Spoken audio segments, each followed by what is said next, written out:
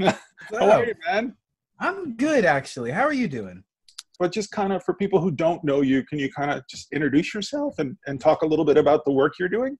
Yeah, so I am I like to wear a lot of hats because I noticed that having different things to work in makes me happy. I like being able to enjoy this and then do something else. So I am a cosplayer, voice actor, writer, and game designer. Um Wow, that's a lot of hats. yeah, Wow. yeah. The cosplay has just been it's been fun because I like being able to get into a character and it's a sense of confidence and comfort. It's like, Hmm. I don't have to be Gabe, I don't have to be shy. I can be whoever this person is and then just have a great time. I started doing writing stuff because I like telling stories, and then I realized I could actually tell stories that other people could enjoy, which led to a lot of the game design stuff. And the voice acting was a little bit more by chance Hmm. because I had it was one of those things where it's like, that's cool, I want to do it. And then someone sent me a link to an audition and I was like, you know what? I'll do it. And it was for a random dating sim thing, but I got the role. I Oh, loved it. wow. I bought a microphone, a mixer. I already loved doing audio editing stuff. So I just jumped into it. Yeah, you have a really great voice. Like, I Thank feel you. like this is work you're supposed to be doing, Yeah. definitely. And it Yeah. sounds like the whole kind of nerd culture, Yep. like there's just welcoming arms for Gabe. Yeah. Like, they want you. This is where It you belong. We're all in the same tribe here. it blows my mind because like even like a year ago I was nowhere near where I am now, and Hmm. one of the biggest things that took the difference was being confident in myself and just doing it, because it's Hmm. not even like I'm doing as much different things. I'm just more confident about it, and I put what I do out more, and I just had to put myself out there, as like cliche as it is to say. Can you tell me a little bit about that confidence? Like, what do you do to find confidence? What did Gabe do to find the confidence that he needed?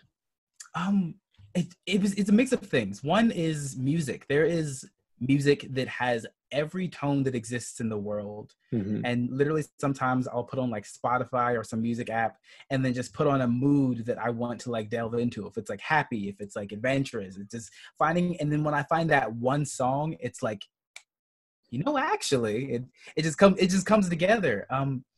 And I think part of it is it's looking at some of the bad, like thinking of like grief. It's like, okay, I struggled with this. These things made me sad, Hmm. but what can I do that helps me move past it? Or not even move past it, but how can I succeed besides that? And Hmm. then like, it's like, okay, this thing sucked, but it motivated me because it sucked. Yeah, yeah. So, music, finding that one key song can somehow just tie everything together for Yeah, you. Can yeah. you give me an example of a moment where you found a song, and what song was it that actually served that purpose for you? So it's a really weird example. There was a Carly Rae Jepsen song called "Turn Me On," and the lyrics are so weird. Um, but like the beat of it is upbeat and Yeah. happy, and I literally like heard it come on the radio, and it's like 5 or 6 years old. It's not even new, but I was like, I want to be happy. Like this makes me want to just like enjoy myself, do something fun. I Yeah. sat down and recorded like 2, 3 video skits just for fun, and then I'm like, damn, I like doing this stuff. That's so cool. Music is one of the things that serves as an outlet for you, or serves as like it gives you, it's like shines a light in the direction you're supposed to go in. Yep, because it's Yeah. it's it's almost like feeling recognized and understood is Mhm. what helps me move forward. It's like, you know what, this song gets me, even if it's happy or sad or the lyrics are weird. It's like I feel better, and that's all I needed. So the reality of the pandemic right now, how has it limited your work life, your creativity, and how are you trying to circumvent those things? Can you talk about that? Yeah, so it did kind of suck, um, because a lot of what I like to do when I'm creating, I like to just go out somewhere Yeah. and create. Like go to the mall and like I would go to the mall and take my notebook and just sit and write my notebook because it'd be somewhere different, or go to Starbucks, Hmm. get something nice to drink, sit and chill. So now I'm pretty much stuck at home, Hmm. and for a while, I was like, this is terrible. I'm not getting anything done. And I was stressing myself out. And then I realized if what I'm doing now is stressing myself out, then I have to change my routine. I started like actively making myself go to sleep later than like 3 a.m. I started making myself get up early in the day, and I would be like, you know what, I'm going to exercise. I'm going to hate it at first, but when I was up at like 8 a.m. and exercising, after I was done, I felt like I had so much energy to do whatever I wanted. I was getting things done sooner in the day. And when I got things done sooner in the day, I realized I had more free time during the evening to feel like I had like the opportunity to do things. I don't even have to do things, but I realized if I gave myself the chance to, that was more than enough. So talk about the challenge of trying to shift your biological day-night clock from it sounds like you were a night owl. Yeah. And now you're a early bird gets the worm kind of guy. Pretty much, yeah. Yeah. How did you do that? Like that, like that seems like a huge shift. Yeah. It really was. Yeah. Well, one thing was I had to acknowledge just the way my mind works. I had to move my phone away from my bed because I will automatically turn off alarms like subconsciously. You won't be aware, but it's off. Yes. Yeah. I'll like literally. Yeah. And I noticed it because I would set like 3 alarms and nothing. I didn't wake up. And then it said I dismissed them. And I'm like, how? So I had to literally like understand, okay, I have to move my phone somewhere else. So I make myself get up. Yeah. And then when I'm standing, it's like, all right, I'm already standing. Let's just do it. Keep going. Yeah, we got some momentum here. Something else was I started, like, if I wanted to have a good start or like start early, just make something or figure out what I want to eat in the morning the night before. Because if I still have energy like at like 11 o'clock and I'm like, what am I going to want tomorrow? Because I'm not going to want to make something. Sometimes I'll literally like cook something in the morning, or like I'll maybe I want like a protein bar and like an apple or something. And if it's already up here, I'm like, I don't even have to move. Nighttime Gabe is helping out morning. So I guess it's planning ahead, but planning ahead for things that seem obvious until like you actively do it, and it's like, why haven't I been doing this before? Yeah, I think that's self-awareness, like knowing Gabe well enough and understanding Gabe's appetites, even if they're not necessarily good or healthy appetites, and knowing those appetites, you can circumvent them or find, like, what can we do if Gabe wants food, we're going to have food out for him when he wakes up in the morning, like almost as if you're in the third person, right? I think that's so smart. It was realizing the difference between who I think I am and knowing who I am. Yeah. Wow. Good for you. Good for you. Seriously, I think you should write a self-help book like that. That's really. I have actually started. Have you really? Wow. So the past 2 years were like both. It started the worst, and then it has become some of the best. And I was talking to people about it, and I talked to people about it because I realized my experience. It's like the music thing. If someone else feels heard or recognized in any way and feels like they're not alone in it, then it just makes them feel better. So I've been writing that because it's like, if I had heard some of this stuff from someone else, or if I had read this from someone else beforehand, I probably wouldn't have been in some of the like frustrating or lost situations. And it's not always about what would have been better for me, but like what's better for the next person in line. So as far as getting your brain being productive, because you're still being creative and still generating your work and getting your art out there and making the things that are important for you, like, how are you doing that? How are you not sort of just wallowing in depression or just feeling gloomy? How are you shaking that off and moving forward? Honestly, when it happens, even a couple of days ago, I had a day where I was just sad, and I was like, this just all sucks. I used to try to shake myself out of it, and I realized I need to let myself just let it happen. It was like 10 or 11 o'clock, and I was like, I don't know, I'm doing all this stuff, but it doesn't matter. Everything sucks already. It's just gonna get worse. And literally, I just went to sleep. I was like, I'm not even that tired, Mm-hmm. but I'm just gonna sit in bed, let myself be sad for as long as I need to be sad, because it doesn't have to be permanent. And if I try to like pretend it doesn't exist, it's just gonna come back. Mm-hmm. Mm-hmm. So I just needed to let myself not feel good for like half an hour. And then when I went to sleep, I woke up and I was like in a better mindset, almost as if like sleeping let me actually accept it without trying to fight it. Mm-hmm. So sort of just allowing it to run its course rather than trying to fight it every step of the way. Yep. Yeah, and so Because saving that no matter what I energy, do, it's going to be yeah, there. it's So going to be there. I have to let it, I have to let the energy expend itself. What's made you happiest during this time?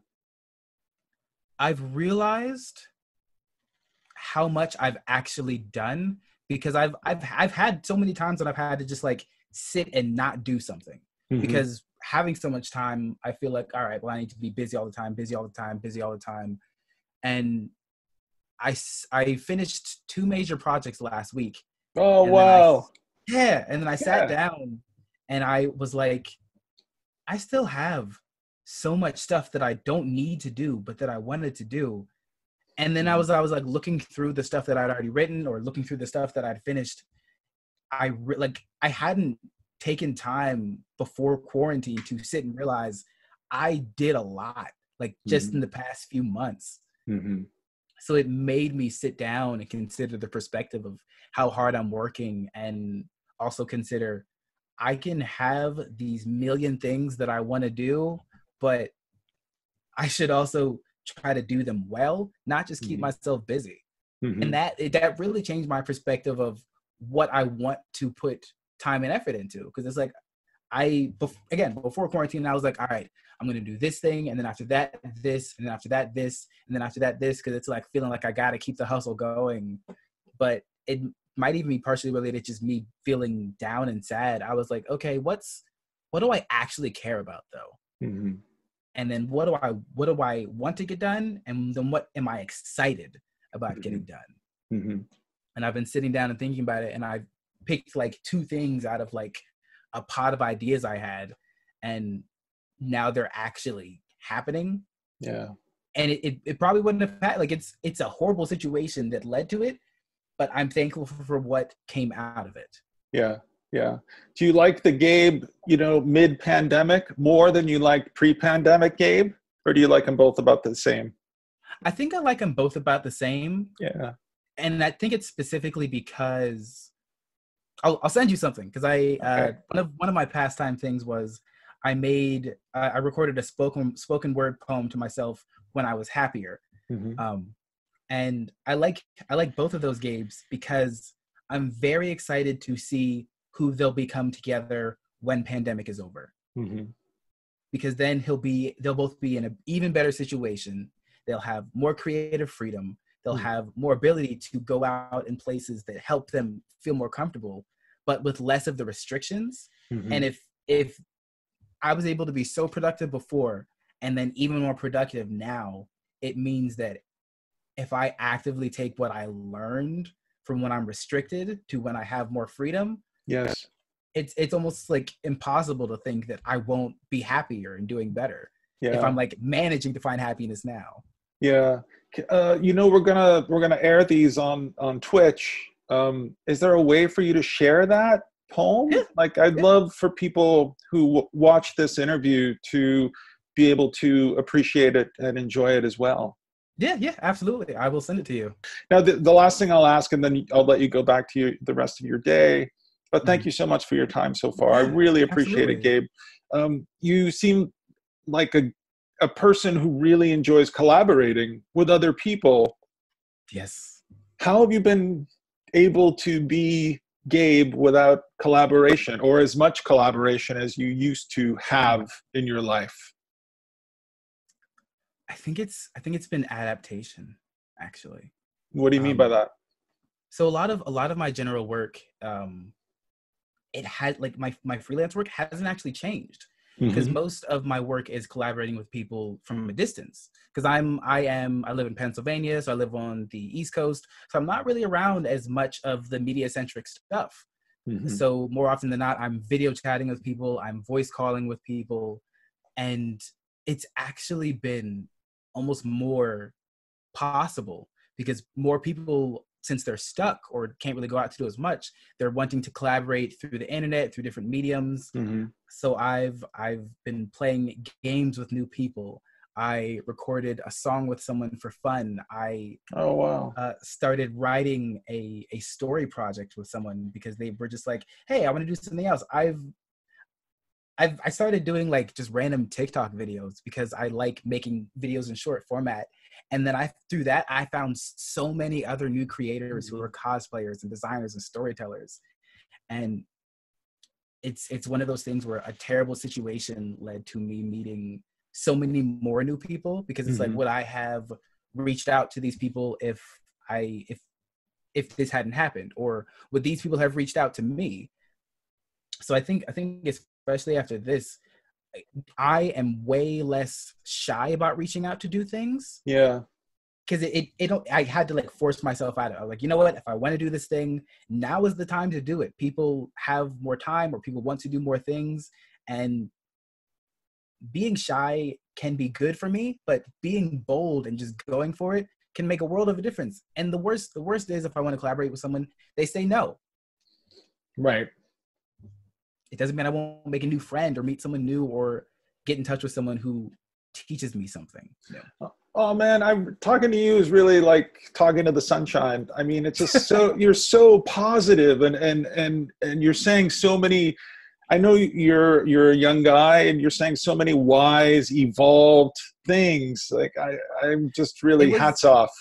it was thank you. It was a lot of learned, because like I was saying, at least once a week, I have a day where depression hits like a Yeah. freight train. I would And never guess that about you. yeah, and I think for a while I did do like the unhealthy action of trying to hide it. And I Mhm. think when I stopped hiding it, I convinced myself hiding it also meant hiding it from myself. And I Mhm. don't have to do that. I can let myself, it's, I was saying, I need to let myself be lost or unhappy or frustrated. And even sometimes I'll like reach out to friends, and I have a couple friends that I've specifically said, sometimes I'm having a rough day. So I'll emphasize, if I lead with this sentence, I really just want to express this to someone. I'm okay, but I just need to say it to someone. So Mhm. there's something like, today I was thinking about, and then I'll like send like a paragraph or something. And I have a friend who literally was like, I appreciate it. I'm here for you. Mhm. And that has been one of the best things. It's a mix of finding ways to talk about it Yeah. that are actively healthy ways to do it, Yeah. and then also not hiding from myself, because I for myself say, I hiding the anxiety, the depression, the concern from myself was probably the worst part of it. Mhm. Because you can hide it from other people, but then if you try to lie to yourself and convince yourself that's not the case, it doesn't do any good, and it just gets worse and worse. And Yep. I hit that point where it was like, I'm sad and exhausted and tired, and this is stupid. And it didn't get to like a crisis point, but it was Mhm. just, I was unmotivated to do anything.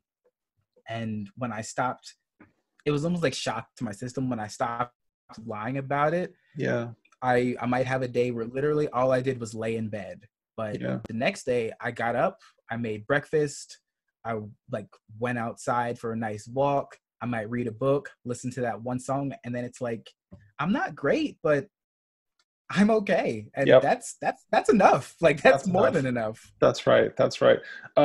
Man, I really feel like I should fire my therapist and hire you. Honestly, I feel so good talking to you. I'm super gloomy all the time. And now I feel like Gabe's right. Like we're learning stuff about ourselves, and we're learning stuff about the world, and we're still able to do our work, and our work is only going to be better because of this. Good things, man. Yeah. Good things. It's good things can come out of tragedy. And it is sad, but I feel like it's also just human nature. We, Yeah. as chaotic as we are, we adapt. And Mhm. sometimes we adapt in ways we didn't expect, but we really need it. Yeah. You are doing a heck of a job Thank adapting you. right now. I'm trying. Yeah, I hope at some point our paths cross so we can meet in person. Yeah, you know, let's make it happen. Let's make it I'm happen. looking Let's make it forward to it. happen. Yeah, thank you so much, Gabe. I really appreciate it. Thank you for having me. I like talking about this stuff, especially because then it's like that reminder for me. You know what? I am doing You're okay. doing Like great. I might even be doing like pretty good like some days, and it's like okay, yeah. You're in one of the upper percentiles for sure, my friend. You're doing a great job, and really, again, like it's enviable what you're doing for yourself, and I hope people who will see this learn from you, and keep spreading the good word. Okay. Thank you. Yeah, Yeah. absolutely. All right, Gabe. Take care, and send me the poem. You got it. Okay. Take care. Thanks, buddy. All right. I'll see you soon. Bye.